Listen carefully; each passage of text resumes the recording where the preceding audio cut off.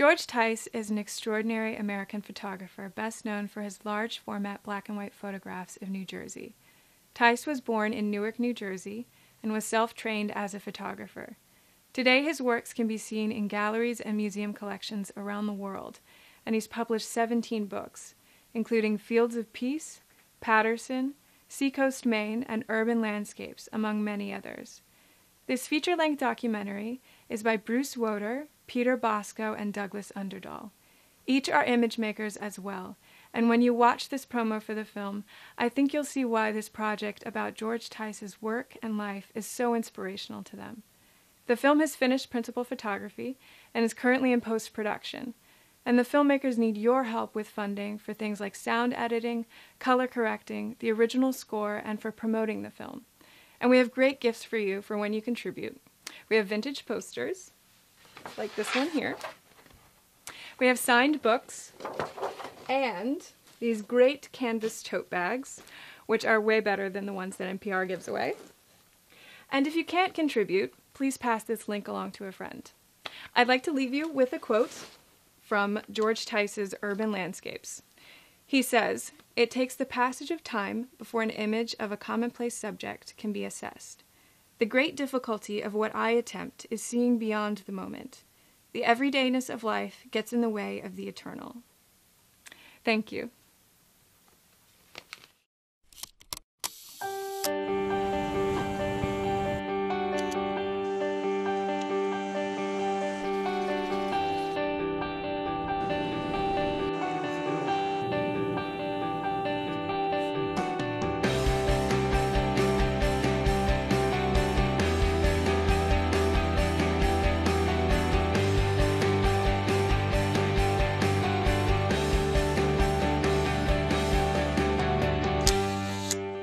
Thought about photographing Patterson, New Jersey.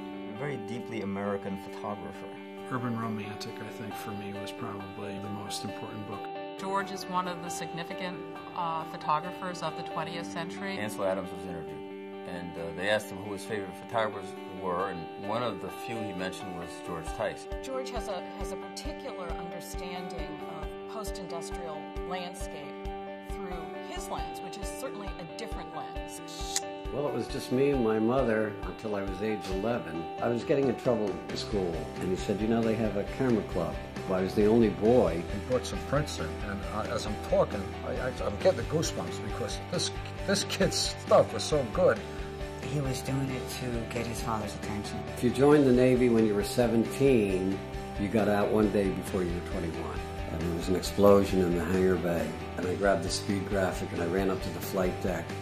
And the men were pushing burning helicopters overboard. From 1960 to 1970, I worked as a Navy photographer, which I thought would be temporary. It gave me half the time to do my personal photography, which is more meaningful to me.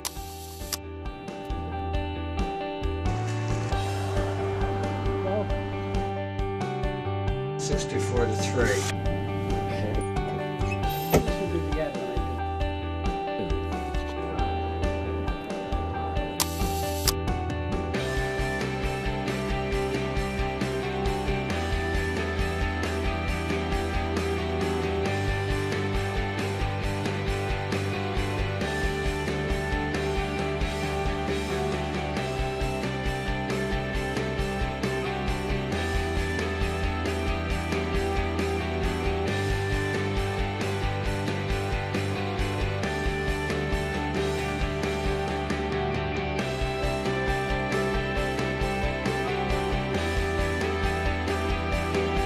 Turn on some music, pour a drink, and enjoy my pictures.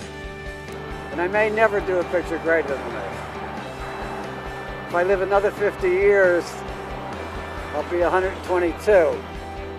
And I don't think I'll make a greater picture than this.